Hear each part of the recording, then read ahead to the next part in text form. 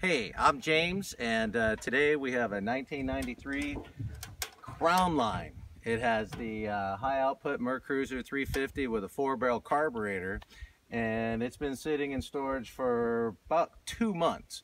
And I'm going to show you how to do a cold start, the best way, the fastest way to get this boat to start without flooding it, without having any troubles, just how to get it in on the water as soon as possible. So follow me on over here.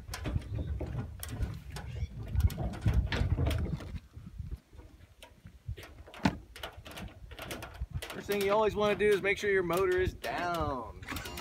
So hit that down button until you hear it, or at least until your gauge shows that it's in a down position.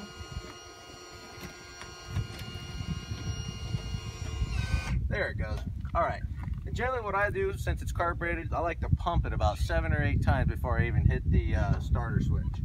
So first thing you want to do is push in the throttle only button, squeeze the red trigger on the inside, push it down, give it about 5, 6, 7, 8 turns, all the way down, bring it up about halfway, and then hit that starter.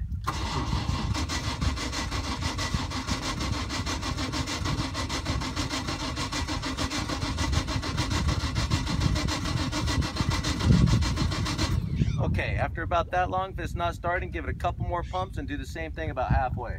1, 2, 3, and about halfway.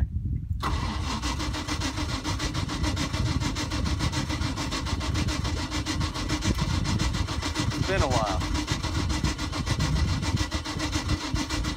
Okay, a couple more pumps. And let her go.